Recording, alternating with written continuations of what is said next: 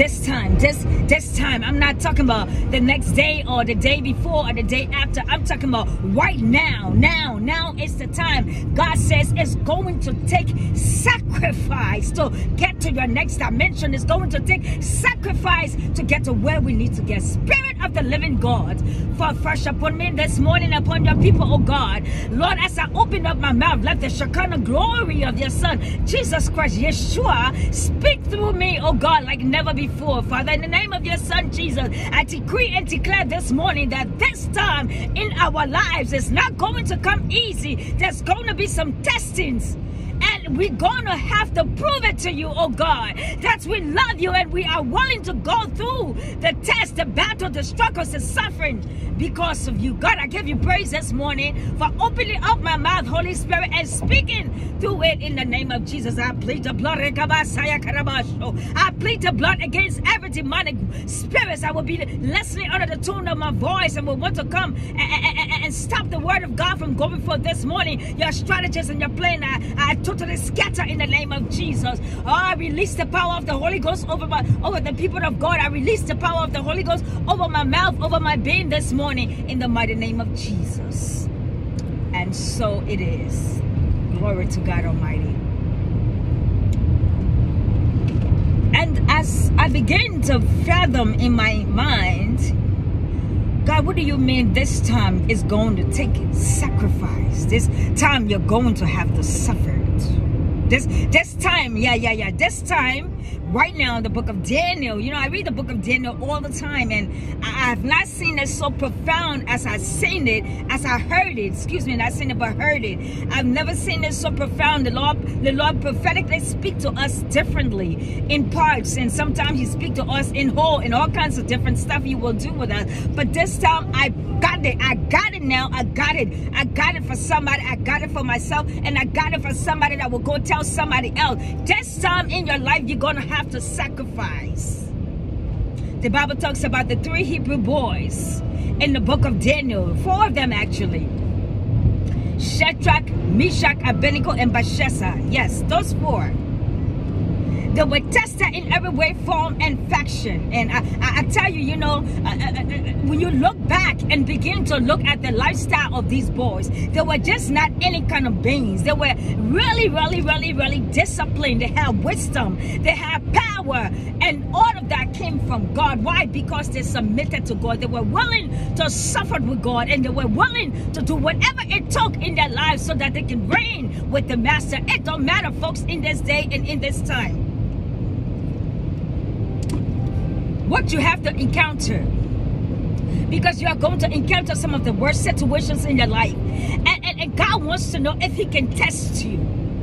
Oh, Shadabasaya. Look at what He did with Job. He wants to know if your spirit mind is open up to Him, that you are willing to suffer with Him, even though they call you different names, even though depression tries to set in sometimes, even though you feel like you can't go through the fire. But if you are willing to suffer with Christ, He said that load you are carrying, and the stone that was rejected is the very stone that they're going to need to build up, to build the foundation. What are you saying this morning, Sister Life? Your disaster, your messed up life, your wilderness, your barren time was not meant to destroy you. And the 3 Hebrew brothers the fire was not meant to destroy them. The fire was meant that when to put them in the fire, there was somebody else that was going to meet them in the fire. They threw them into the hands of Jesus. God is telling us this morning, in order for you to reign with Him, you got to suffer with Him. Hey, somebody, you don't understand. In order for you to reign with God in that season and times to come, you're going to have to learn to suffer with Him, because they're going to test you. You're going to go through the storms. You're going to go through the battles. You're going to go through all kinds of stuff. But are you willing to sacrifice? This time around, you're going to have to sacrifice, because the Lord said, what I'm getting ready to do in your life is too big. What I'm getting ready to take you to is too large. And I need you to understand that there are going to be times and seasons in your life where you're going to see things happening. The very people you call your friends, the very family member that you told love you, will let you down. What are you going to do? Oh, Shabba. this time you're going to have to sacrifice. And say to yourself, it don't matter, Lord, it don't matter what it will cost me. It don't matter what they do to me. It don't matter, just like you went to the cross. I will pick up my cross and I will still walk with you through the rain and through the sunshine. It don't matter, Lord, they can put me in the fire, but the fire will not consume me. When they put me in the fire, they'd rather put me in the hands of Jesus, because that's my motivation. When you bring that, when an enemy when he come against you, the Lord said, I raise up a standard against him. Every time your problem comes, every time the problem comes, so you just know that Jesus is within the problem.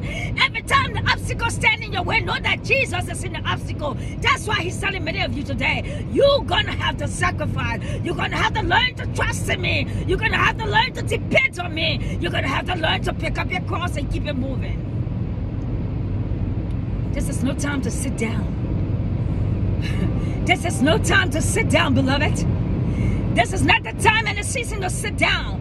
This is the time and the season to realize that, oh my God, you know, the more when blessings go up, when praises go up, blessings come down. The more the Lord places inside of you, the more it's required of you. Oh my good God Almighty. The more he places in you, the more it's required of you.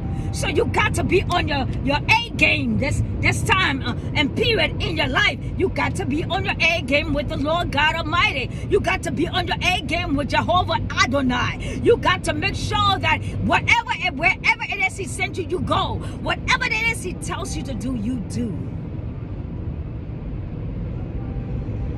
The 3 Hebrew boys in the book of Daniel chapter 7, 6. Let's start from chapter 6 all the way up to 7 and up. Refused to eat at the king's table. Oh, Shabasaya. You can't eat out of everybody's table. There are some tables that it may look very good, but it may not be righteous. There are some tables that look so fancy and so fine, but it may not be the table where God wants you to sit. So why? Because he needs to humble you. This is why many times in our lives, when God blesses us, sometimes you will see us coming back down. Reason being is that he said, no, daughter, no, son, you are not humbling yourself. I need you to stay humble. When I bless you, I need you to stay humble to keep your blessing. Excuse me. You're going to have to sacrifice.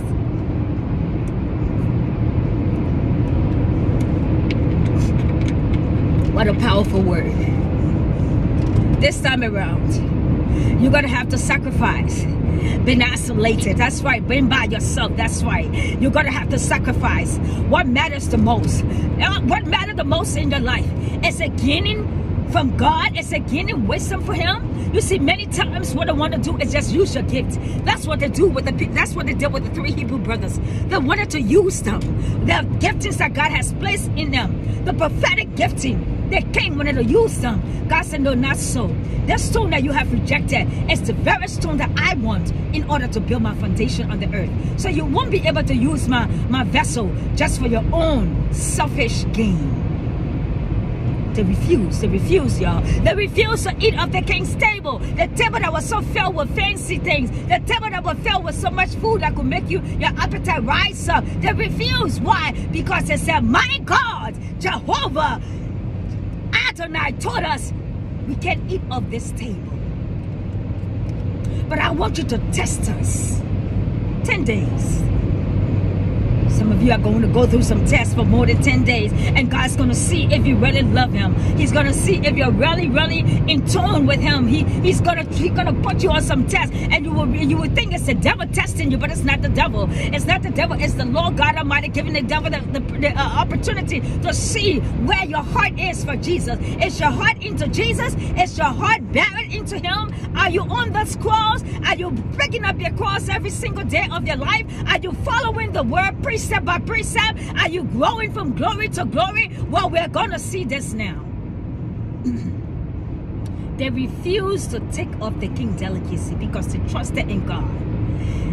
And when they said, this is what really it made my spirit man happy when Cora broke it down like this. She said this. She said, and it wasn't that they were eating natural food. All they requested were just fruits and water, vegetables and water. That's it. And the king 7, the ignorant, said to them, you're going to make them kill me. He said, well, they're not going to kill you because we just can't eat off the table. Oh, that's a good word for somebody. You were not created a bill to eat off of everybody's table. What does that mean? You were not created a bill to be around everybody. Everybody was not meant to see your gifting. Everybody was not meant to understand you. Everybody was not meant. No.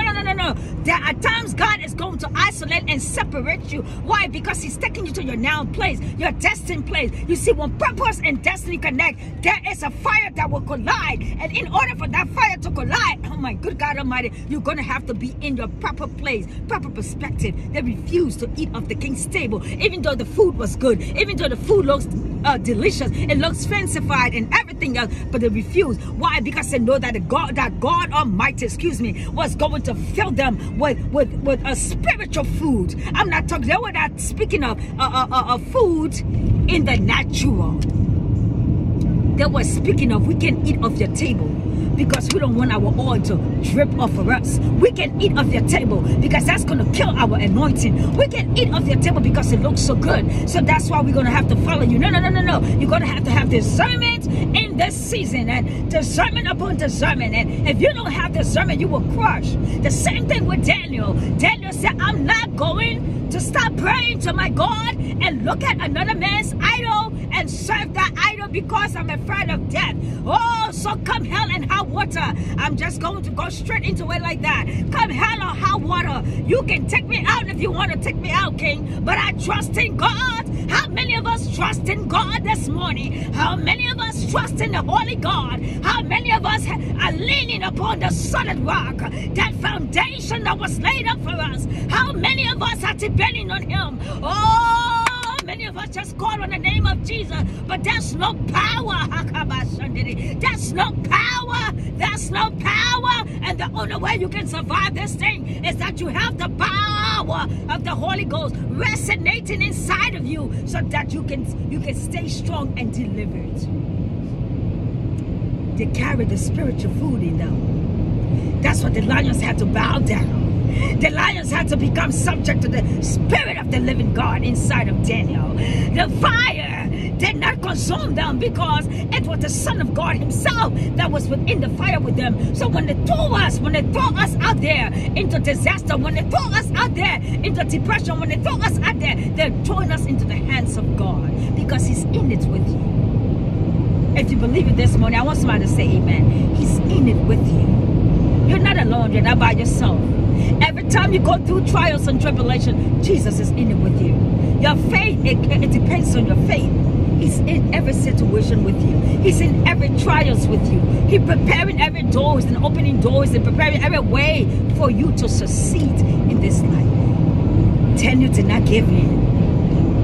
The three brothers went in the fire with fear, without fear or trembling, because they knew that God was with them. How many of us have so much confidence in God that even when it comes hell or hot water and they said that the earth is falling down today, that you will not shake? Why? Because you know God got you in his hands. You won't be moved because you know that the Holy Ghost is covering you. You won't be deterred because you know that Jesus is with you. It don't matter how many friends you lost. Oh yes, in this season and time, you're going to lose all of them. Family members, all of them, they're going to turn on you. They're going to back you. They're going to say all kinds of evil things against you. But stand and be still to see the salvation of God. Glory, hallelujah. Stand. Stand. The Bible says after you've done all, stand. Who told you that David went towards the Philistine, that Goliath, because he felt like he had power? He knew that his power was coming directly from God. That's why he said, for I will look up towards the hill, from whence cometh my help. My help comes from the Lord, the creator of heaven and earth. He was not looking up to self. You see, self will disappoint you. But when you trust in God, I don't care how long it takes. And the doctors can tell you, you have this disease, or you will never bear children, or you will never do this. You tell the doctors in their face that That's what you say. That's not what my God says. My God says I can do all things through Christ who strengthens my inner being. You got to be resilient. You got to be proactive. God is not looking for Christians that are so pacified in these days and time. We got to get you pacifier. Get off the milk now. It's time for you to grow in Him. David went in strength of the Lord, of God Almighty, that and faced that Goliath that was bigger than him, taller than him, stronger than him. But there's no power that's greater than, bigger than the power of God. There's no power that's bigger than, stronger than the power of Adonai. He's the God of gods. He's the Almighty God. He's Elohim. He is the I am that I am. He is the Alpha and Omega. He is a mighty, mighty warrior. That's who He is. And nobody can challenge Him. Nobody can come against Him because He is God.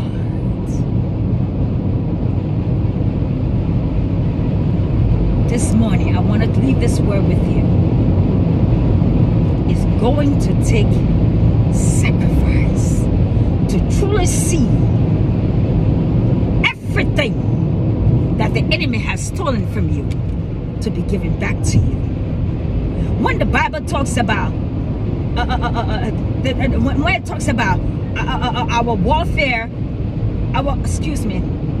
when the Bible begins to decree and declare to us that so many things have been taken away from us, but this time we're taking it by force, it does not mean that you're going in the physical flesh to take it by force. It means that I've decided to seek God. I've decided to serve my master. And no matter how, oh God Almighty, no matter how it happens, I trust and believe that He is with me. I trust and believe that Adonai is guiding me through. And so I'm going to go with all force and power like the soldier that I am. I'm going to trust in my Lord. I'm going to trust in my Lord. I'm going to tell somebody this morning, I'm going to have confidence in God. He's my Father. He's my mother. He's my destiny keeper. He's my rock of ages. He is the I am that I am. He is, oh, glory, hallelujah, my promise keeper. Hallelujah. Tell somebody. He's my everything. So I don't need to fear. But it's going to take sacrifice on your part to see that everything that the devil has stolen from you, God is restoring it back to you. That's your next level. That you're going to see every bits and pieces that have been missing back into your hands. Listen, this morning I gotta go. God bless you. I hope this word really resonated with your heart like it did with my heart, and it just set a tone for my day and set a tone for every day in my life to be totally dependent upon God for everything that I want. But it's going to take sacrifice. It's going to take me being in obedience with the word of God. It's going to take me being in alignment with the word of God. It's going to take me being everything that God has called me to do, to be in strict obedience and reliance upon Him. No other person but Him. No other doctrine but His doctrine, but His word. God bless you this morning. I love you guys so much. This is Pastor Life, all the way from Providence, Rhode Island, coming into your homes, coming into your workplaces, coming in wherever it is that this broadcast will be meeting you. God bless you and God strengthen you. May the power of God continue to dwell upon your lives. YouTube family, you guys know I love you so much, and I got a surprise coming for you guys very soon. Very, very soon it's coming. And also my Breath of Life church family, your overseer loves you a lot. God bless you all. Thank you again. It's your humble servant, Pastor Life. God bless you. Have a wonderful, wonderful Sunday. Bye for now.